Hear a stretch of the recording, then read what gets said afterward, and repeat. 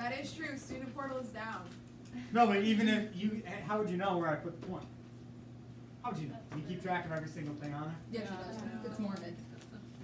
I don't even look at my grade. I saved it. I would never do that. That would be really like, what's the word? That would be Ethical. really mean. Yeah, I wouldn't do that. I hope you know. People got points, got points. I hope you know that I probably like put something in the tissues and then like you put it on your nose and then like your nose was stained like an expo marker. I thought you were talking more like a poison and I was going to die. That's a good point. That would be horrible. Lot to live for these days. Alright, anyways. Okay, what's the last thing we have? Just practice problems like that? Yeah. Okay, so the last thing about heat and energy on the back of the reference tables. On the back of the reference table, very back. Oh, not table I. Just very back, table S. Oh, table T is there's table What the T. heck? Oh, T, I forgot there was a T, I'm sorry. Table T. Very back, all the fun math equations. I don't, 19 years? Actually, that's not true. What are they, 2011 edition? Yeah. Yeah. Oh, just kidding. Never mind. Yeah. So, yeah, but trust me, the letter of the reference table is not an important thing in my life. So, it's the last page, all the mathematical equations. Guess which ones we're going to learn right now? All of them. Density. No, I'm just joking. Mole calculation. The heat one. The heat ones, right, very good. One of them looks like it says cat. Heat formulas. Here we go. Now, in lab, what are we currently learning about? I don't know, to be honest. Formulas. No, we will be. Like we made those weird wide chart things. Come on. Today? We did something on the Chromebooks. The solid, liquid, gas, Gas laws, right? Oh yeah, triple point. triple No, point. that's what it was. Yeah. Who's got it? What's the name of those Those things? wide things. The diagram. Phase. Diagram. Right, phase diagram. Right. So this has nothing to do with phase diagram. What are we talking So, about? but these formulas do have to do with phase changes. So you're going to learn the next lab, or the next activity in lab. We're going to do a lab in the back. It's going to be super exciting. You're going to melt ice and boil the water. That's the lab. I can't wait. I'm actually kind of excited. So, you know, what's that phrase? A watched pot never boils? Mm-hmm. Yep, well, you're going to prove that wrong because you're going to stare at it and watch it boil. So, I mean, you don't have to, but what's that? I thought we did that. We watched water We boil. just- You did. In the fume hood, I boiled acetone and water, but Now in you the get a lab, grade you're for going it. to Now see you it. get a grade for watching water. So, what you're going to do in lab, stay with me, up here. Don't write this, just watch. You're going to end up learning about something that looks like this. It's a little staircase. Well, this staircase is called, you know what? Go ahead, write this down. What the heck? I'll introduce this now. We'll pick up with this in lab. Okay, so draw This it. is a weird staircase.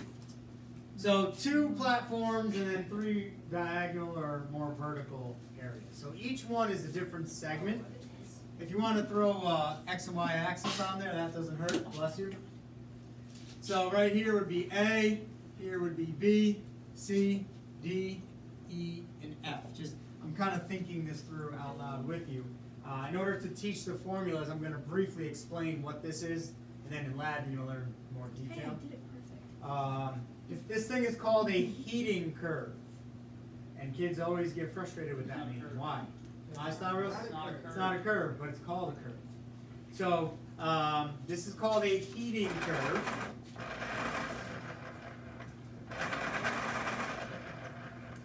And you have 5 sections, A, B, B, C, C, D, D, E, and E, F. Something different happens at each section. I will briefly explain that, and then I will use that to teach those 3 formulas on the back of the reference table T, unless you really want to know it's T. All right, now, A to B, ooh, I got a better idea. Down here, label time. Hopefully you made it large enough to label at least symbols, Oh. What That's a kind of shame. symbol? Like, I think mine's like an S. It Oh, would then have I'm been really fine. cool if you said that as we were writing. It's more fun to do it now. Now, I think we shall protest. this is temperature. A, and my scale is going to be completely screwed up, but that's okay. So A is -10 degrees Celsius. Which was like B to C is 0 degrees Celsius. Again, ignore the scale. Just for introduction here. D to E is 100 degrees Celsius. And then F, trying to keep that fairly straight if I can. F, we'll say, is 110. So yes, from 0 to 100 is all screwed up. That's fine. Just the point of learning this, that's good enough for now. So, on a heating curve, you have 5 segments: A, B, B, C, C, D, D, E, and E, F. This heating curve shows a substance changing from a solid to a gas with all the intermediate parts. So if I told you A to B, this substance is a solid, and E to F, this substance is a gas, could you fill in the other 3 segments, B, C, C, D, and D, E? Not out loud right now, just think for 30 seconds or so. Could you label correctly what phase or what's happening, what process is happening at B, C, C, D, and D, E? By the way, this is water, that's why I picked those temperatures. So this is a heating curve for water. Water is a solid between -10 and 0. Water is a gas, anything above 100. What about in between? So could you label these segments, just 3, right now if I called on you, figure it out, without giving you any other prompts or any help? No, probably not. Some of you might have been thinking while I was talking, which I hope so. Does anyone want to help us? Morgan. Shouldn't B to C be melting? Very good, yes. And B to C, oh, B to C is melting, good job. Continue. C to D is liquid. C to D is a liquid. I almost accidentally. Very good. D to E is, isn't it called sublimation? Something like that. Sublimation is solid to gas. Oh, condensation. It's something like No, The other it's way. not. It's evaporation. There we go. Right? Close, boiling. You almost had, 2 out of 3 ain't bad. That's an old song. Now, melting, liquid, and boiling. Boiling. Good, good. So to go from a solid to a liquid, you must melt. To go from a liquid to a gas, yes, you can evaporate, but if it's water and it's at 100, it's going to be boiling at standard pressure. So this is almost all you need to know about a heating curve for the regions. You're going to learn more in lab, but I needed to introduce this to teach the 3 equations. So from A to B, where water is below 0, it's ice, that's solid. If it's at 0, it is melting and doing nothing else. If it's between 0 and 100, it's always a liquid. And if it's at 100 exactly, it's boiling, nothing else.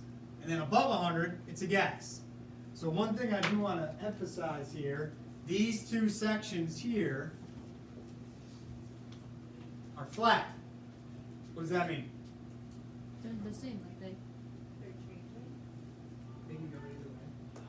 Look at the y-axis. What's happening at those 2 flat sections? The temperature stays the same. Good. Temperature stays the same. Give me another way to explain that. Temperature is Constant. constant. Good. Why? I showed you with the graph on the Because you can't get Chromebook. higher. When I was boiling those 2 liquids, you saw it go up, go up, go up, and then it leveled off while it was boiling and it never went up again. Why? Because it's not changing. It reached its boiling point and it releases All its energy. extra energy into the vapor. Well, that explains boiling. Boiling stays constant because all the extra goes away with the vapor. I think you guys, it seems like as a class we get that. What's going on here? How come when you melt? So if I'm holding an ice cube and there's a thermometer frozen in the ice cube, as that ice cube melts, the thermometer reads 0 the entire time until it's all liquid. Well, Because there's still gonna be, it's not gonna read it because there's still something that is that temperature. good. Yes, I'll kind of rephrase that, but because as long as there's ice particles, the temperature won't go above 0.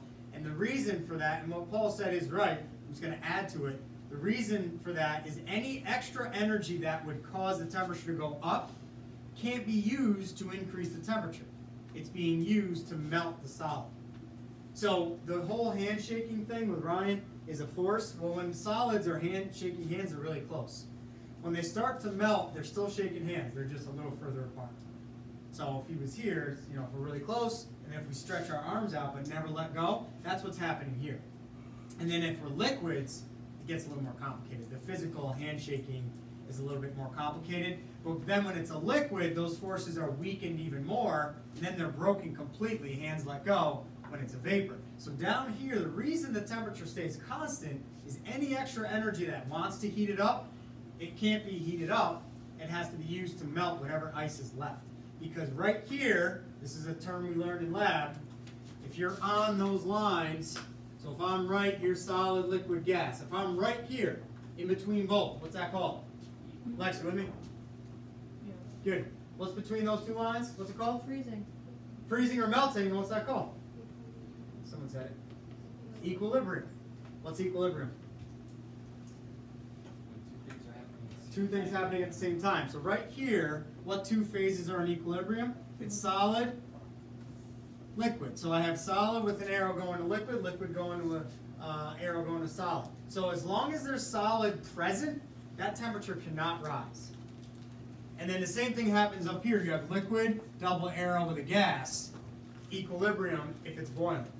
Now, assuming it's a sealed container and there's a controlled environment. In real life, this doesn't always work perfect, but it will work every time. Melting and boiling never goes up. It always stays flat until it's all melted, always stays flat until it's all boiled, and it's just vapor.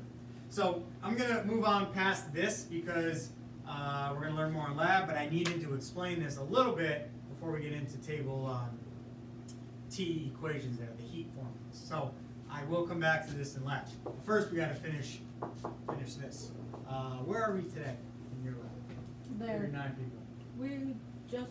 Did we graph this yet? We sketched it. We sketched it. Sketched it, but we didn't actually graph it yet. Yeah. No, and then we talked. Who's it? Yeah, Look, we gotta stay Well, let's focused. answer my question I asked if I had lab. We gotta hammer that out today. All right, here we go. Look at the heat formulas. How much time do I have? Good. Look at the heat formulas. There's three of them. What's the first one? Anybody? Q equals MC delta I was T. going to say A. Thought that was an What's A. the next one? You know what? Leave a couple spaces there. Next one. MHF. Leave a couple spaces. Q equals MHV. Okay. So my goal here is to explain these a little bit today. Start practicing using them, doing some calculations. But you need to learn about this big C first. Anyways, get those down. Leave a couple spaces between. What does M stand for? Mole. Says it right on. Oh, mass. Mass. Okay? So M is the mass for all three of these. Oh, Now, man. luckily for you guys, the Regents is always talking about water. So these formulas are used to calculate Q. What's Q? Heat. Heat or energy, right. So Q is heat or energy. Take either one. Whatever. So the first thing I want you to connect here is Q and delta H mean the same thing in this class. So when you looked at table I and there's negative 890.4, positive 53, whatever, that's delta H, that's the change in energy. Those reactions either give off or take in. Well, when you have water heating up or cooling down, freezing, melting, boiling, whatever, going through phase changes, that's what these three equations are for. Your answers are going to be in joules or kilojoules. The units are exactly the same. So Q is heat, it also means delta H, or energy. It all means the same thing. So sometimes I'm not very clear with that. Kids get really confused. They think it's completely different things they're learning about. This Q is from heating and cooling water, physical change. This delta H, table I, chemical change. But it's all the same energy. Just trying to explain that a little bit. Just like if I burn methane or burn a banana. It's all energy. Doesn't matter. If you heat your house with oil, coal, wood, gas, whatever, it's all energy. It's all heat, right? So it's all the same thing. All right. What's C? Specific heat capacity. Specific heat capacity. Right. We're going to talk more about that specifically. What's delta T? Change in temperature. Change in temp. That's always final minus initial. Always final minus initial. I'll stress that again later. But delta T is always final minus initial. Always. What's HF? Heat of fusion. Heat of fusion. And in parentheses, next to fusion, I want you to put melt or melting. In chemistry, fusion means melting for now. After Thanksgiving, it'll mean something else. Great. Right now, fusion means melting. In HV, heat of vaporization. You say What, Paul? vaporization. Vaporization. I said vaporization. Yeah, can you say vaporization? Vaporization. Vaporization. How do you say it? Vaporization. Yeah, I'm not saying that. Vaporization. You can speak what I'm trying to say. I feel like You're being. spending time on something that's inconsequential. All right. So fusion means melting. Vaporization means boiling. When you vaporize water, you're boiling it. You could argue and say, well, you could evaporate, yes. But in this case, I'm telling you vaporization is boiling. It's important to memorize that. HV means boiling, HF means melting. Okay. Now, just for fun, because this is lots of fun, go to your heating curve that we just sketched in our notes. And I want you to pair up with somebody. And in the margins of your notes or scrap paper, somewhere on paper, I want you to assign an equation, Q equals MC delta T, Q equals MHF, Q equals MHV, to each segment of that heating curve. Because that's why I started with the heating curve. You have to understand, sometimes you use Q equals MC delta T for heat equations, sometimes you use Q MHF or MHV. It depends on where or what water is doing. Is it solid ice? Is it liquid? Is it gas? Is it melting? Is it boiling? So, pair up with somebody, write those down. Somewhere on scrap paper. So you would say, from A to B, I would use this equation. From B to C, I would use this equation. From C to D, from D to E, and then E to F. Tell me what equation you would use for each segment.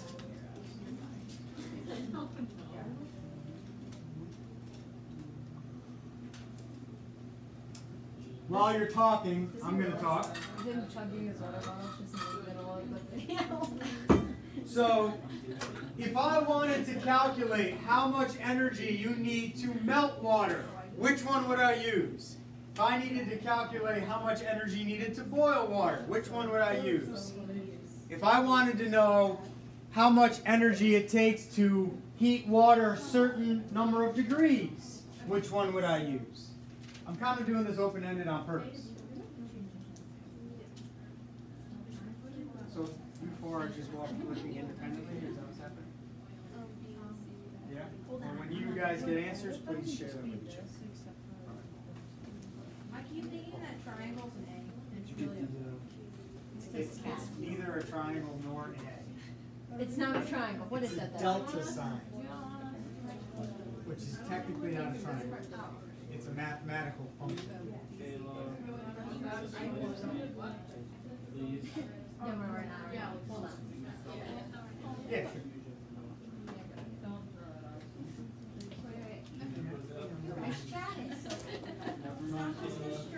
That's what I did.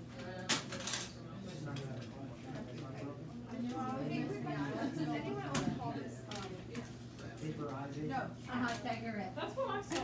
MCAT. MCAT is actually like a test that you have to take as a graduate. No, that says MCAT. And I said while you were writing, and I was like, oh, MCAT. And nobody else got it. And I was like, I get it. I did, I said I thought it was an A. Yeah. And he said it's not an A or a triangle. It looks it's like a delta. No. I mean like the general public. It's interesting how I will sound to you guys. How I sound? Yeah.